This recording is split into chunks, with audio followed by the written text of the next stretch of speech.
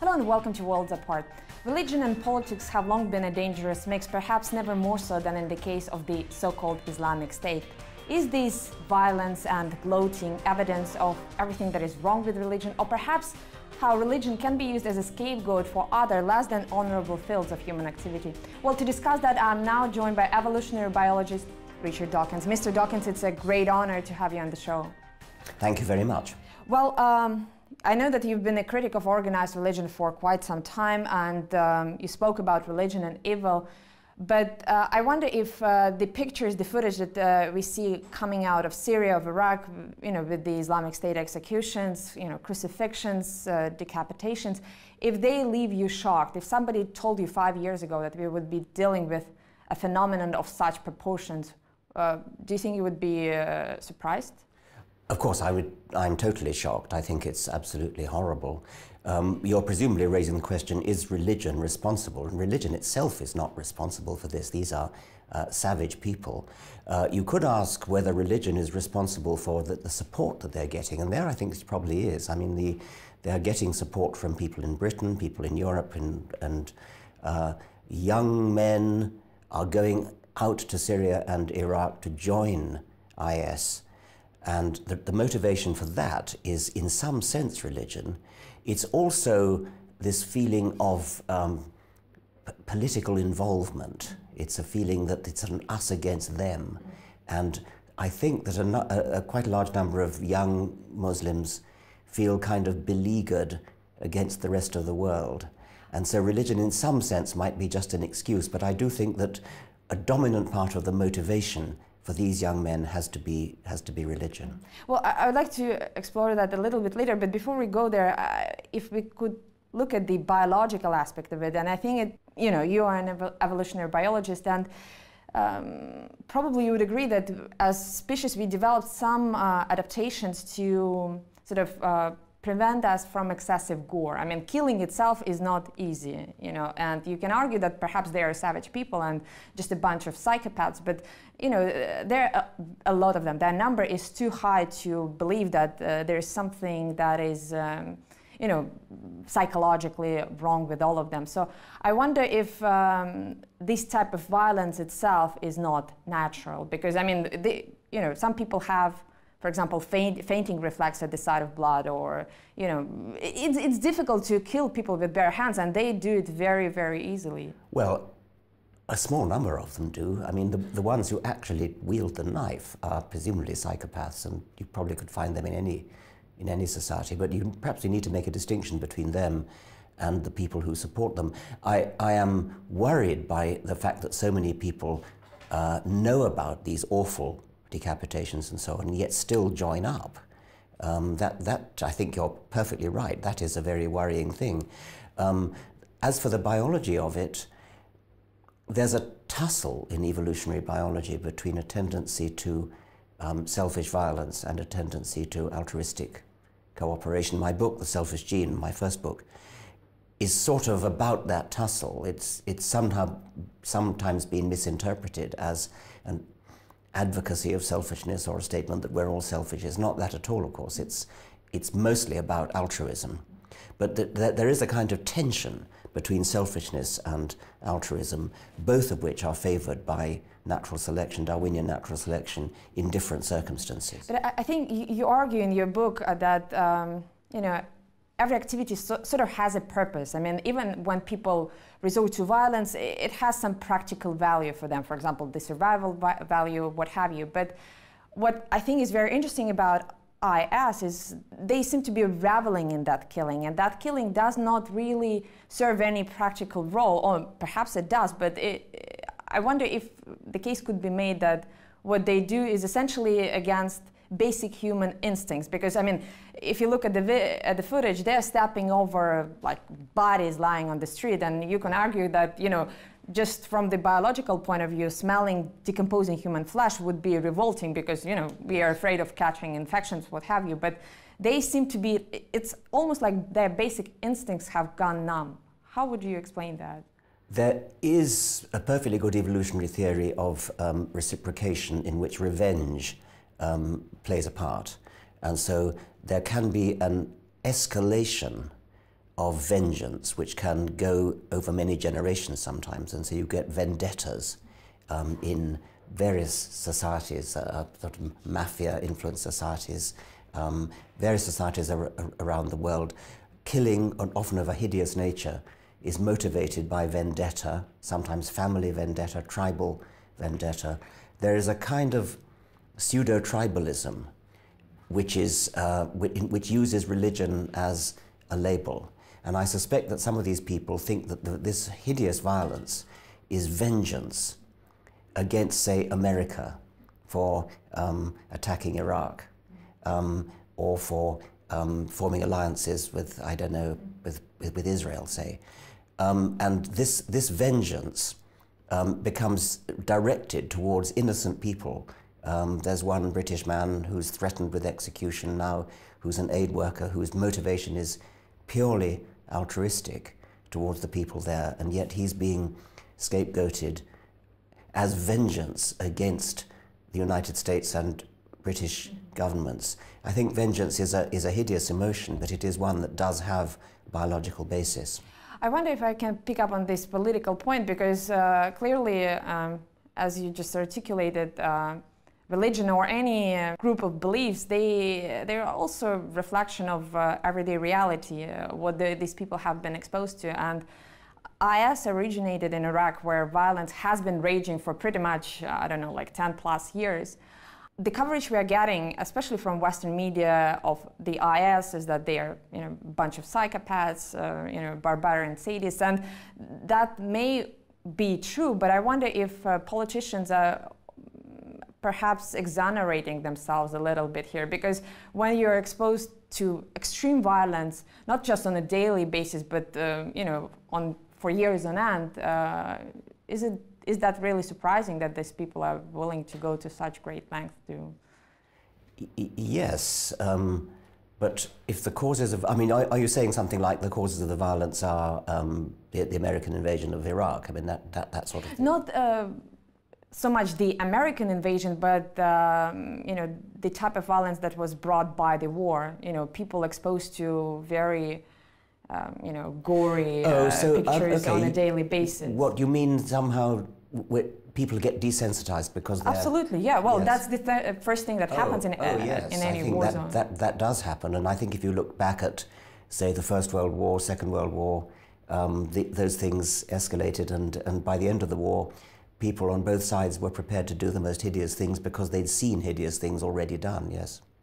Now, I consider myself an atheist, primarily thanks to you, but as a war reporter in the past, I've seen many examples, especially in war zones, when people experience so much grief or so much violence that religion becomes their only salvation. And it's not only like on an intellectual sort of level. I don't think they really think about the origins of the universe, you know, when they lose their loved ones, but they really need some sort of support at that time. And I don't think that critical thinking provides that in those days.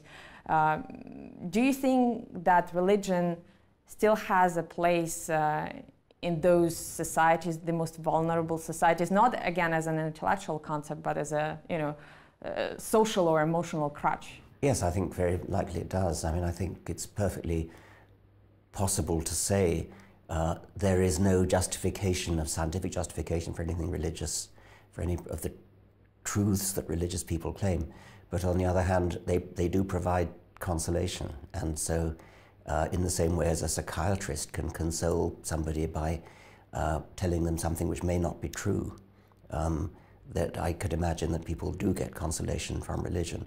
What sort of irritates me is when people do what you're not doing, which is to confuse the possible role of religion in consoling people with saying, therefore, it must be true. That's a total non sequitur.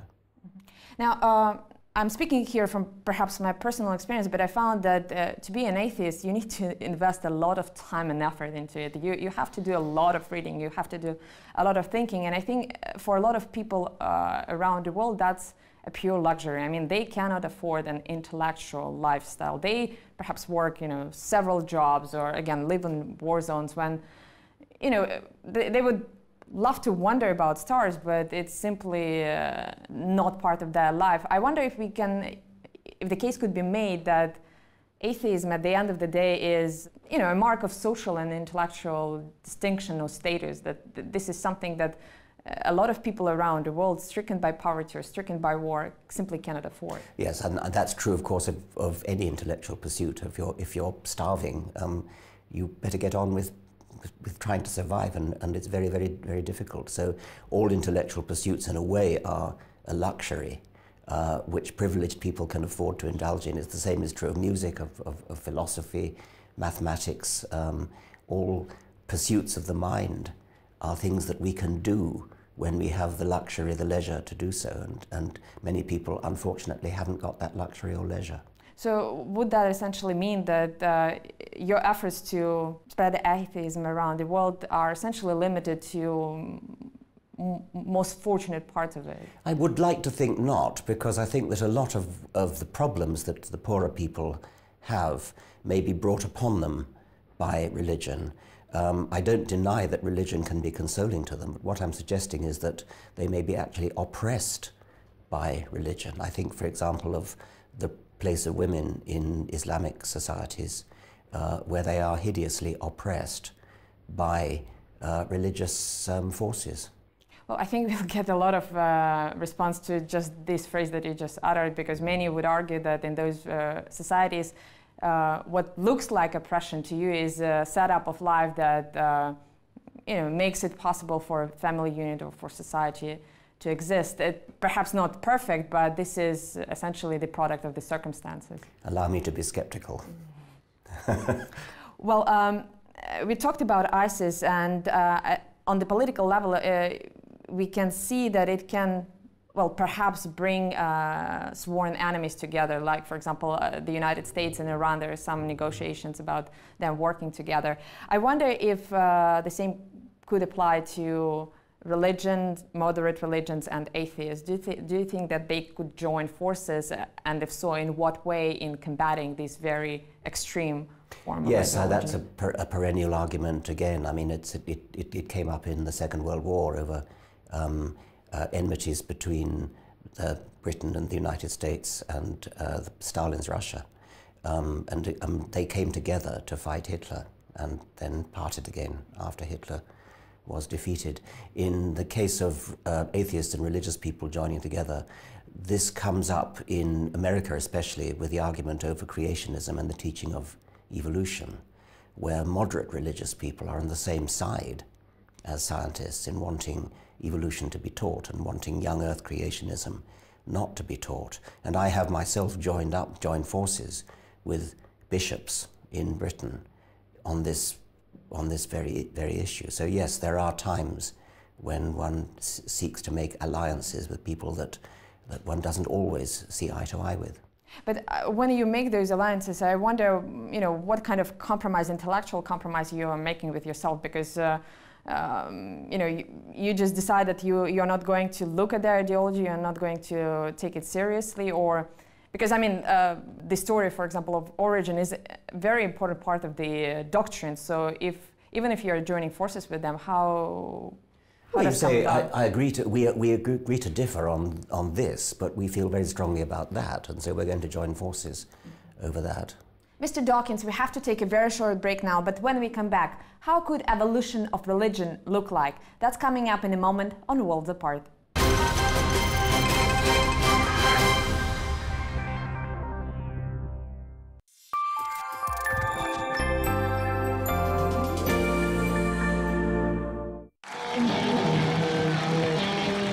They dreamt of a land in which life should be better, richer, fuller, for everyone, with opportunity for each, according to ability or achievement.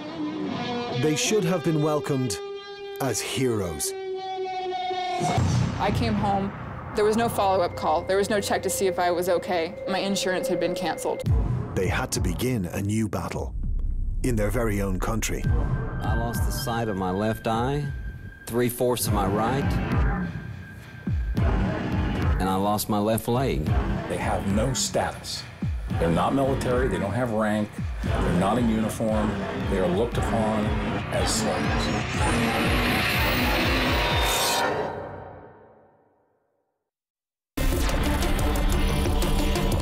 Right from the scene. First-rate news and eye-gripping pictures.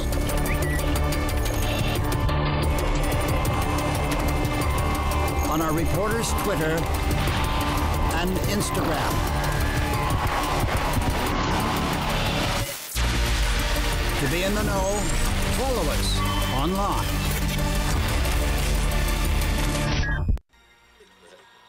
5 seconds. And over the mic is all fuel to go. Did you know the press is the only industry specifically mentioned in the Constitution? Stand by. That's because a free and open press is critical to our democracy. Track alpha. Roll alpha. In fact, the single biggest threat facing our nation today is the corporate takeover of our government and our press. Stand by, camera one. We've been hijacked by a handful of powerful transnational corporations that will profit by destroying what our founding fathers once built up. I'm Tom Hartman, and on this show, we reveal the big picture of what's actually going on in the world. We go beyond identifying the problem. We try to fix it. Rational debate and a real discussion of the critical issues facing America. Stand by on camera, go. Ready to join the movement? Then welcome to the big picture.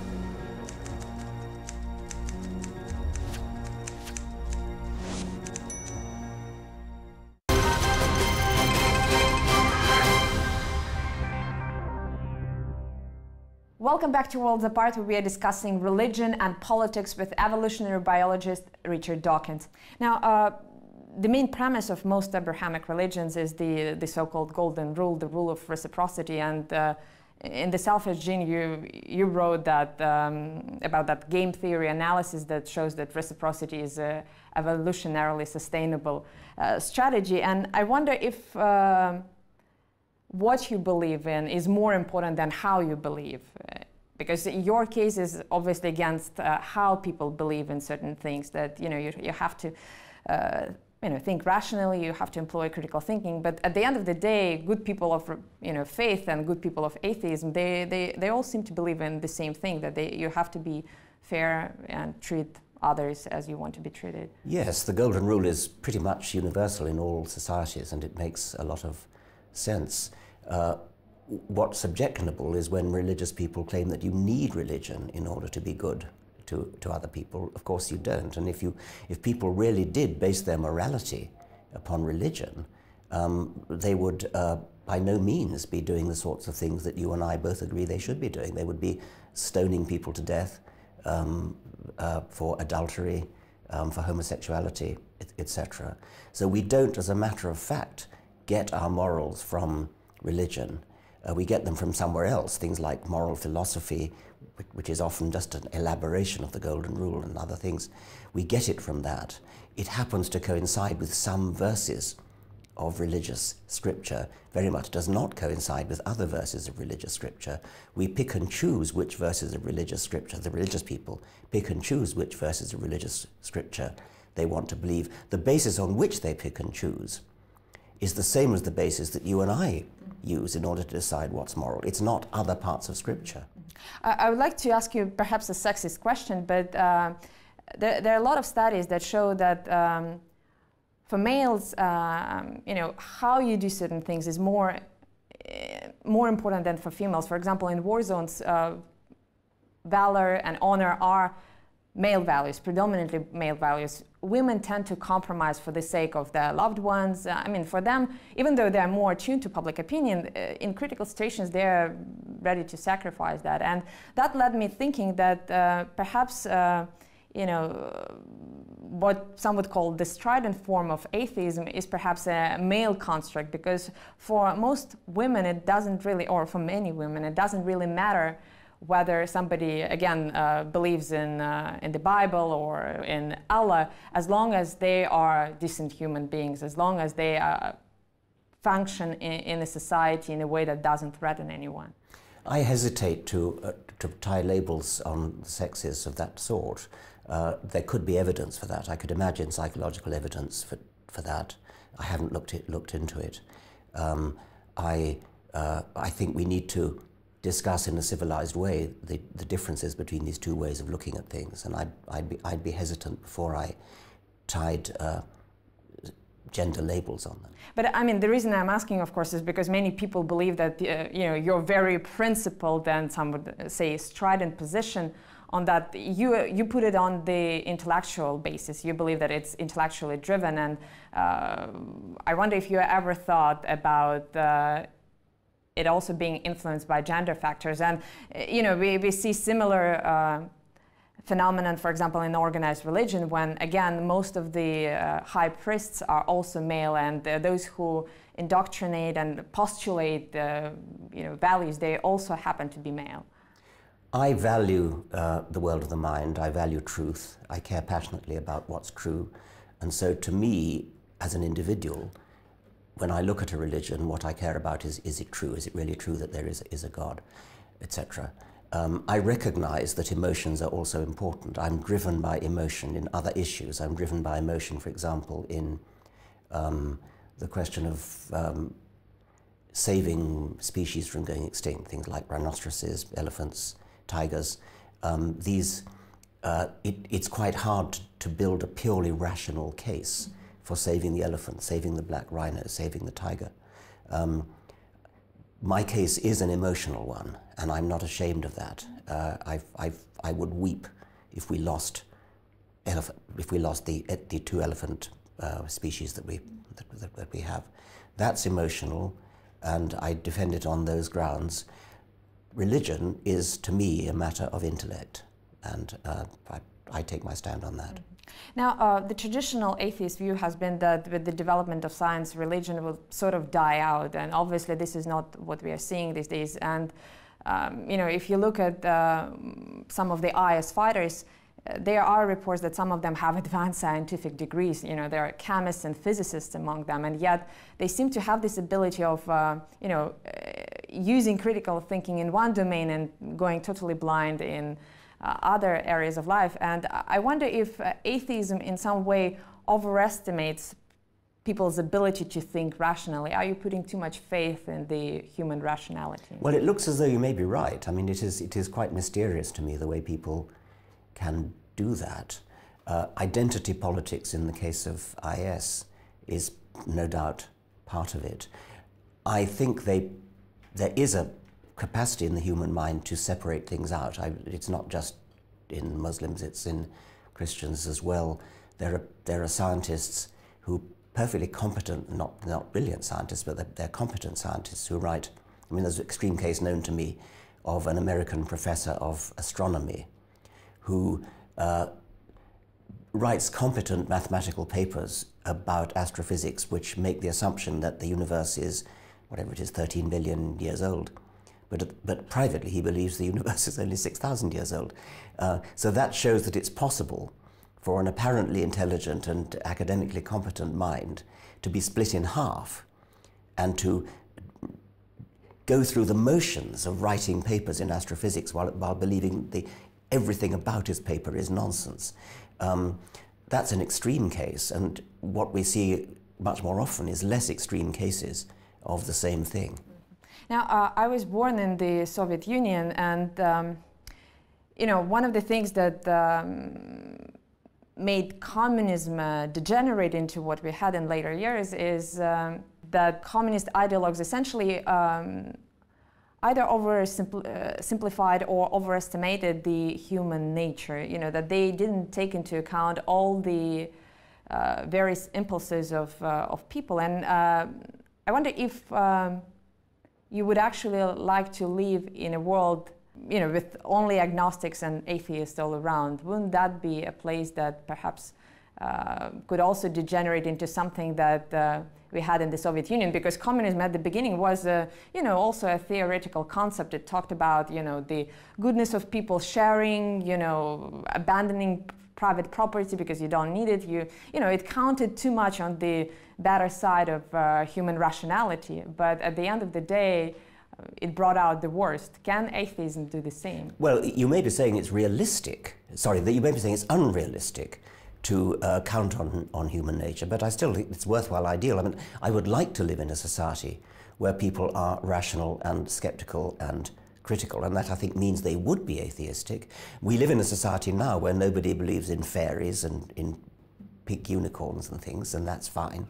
I think I would like to live in a society where people are critical, skeptical, rational, believe things only when there's evidence and not because of tradition or emotion or revelation or holy books or priesthoods. Have you ever thought how much critical thinking may be too much? I mean, is there a limit beyond which it may get?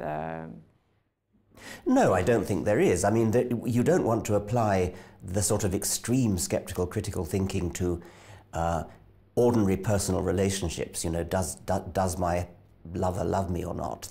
We use human faculties for that. It would be life would be unpleasant if we were constantly seeking evidence and doubting our loved ones. So no, but when it comes to beliefs about the real world, about science, about religion, then I think yes, I do want people to be skeptical and critical. And I heard you often talk about, or people rather asking you about, you know, religious art, and you always reply that, for example, the existence of Sistine Chapel is not proof of the belief system that helped to bring it about. But I wonder if you see anything in common between creativity and religion, in a sense of both of them providing some sort of escape from rule-bound world, because on some level you can even argue that religion is just an example of human creativity of thought, and you know, just giving yourself some respite from, you know, the bounds of logic.